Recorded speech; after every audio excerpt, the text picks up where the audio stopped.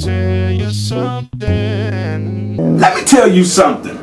Listen, I got an issue with church politicking. I don't know how to do it. If I knew how to do it, I'd be a politician in the world. However, I'm not. So I don't know how to, how when you go to a church service and they pass you 30 million flyers and want you to announce them all. I don't know which one to announce first. Don't get mad if I'm the MC at your service and I don't announce every single program that's coming up. I'm sorry. I'm only human.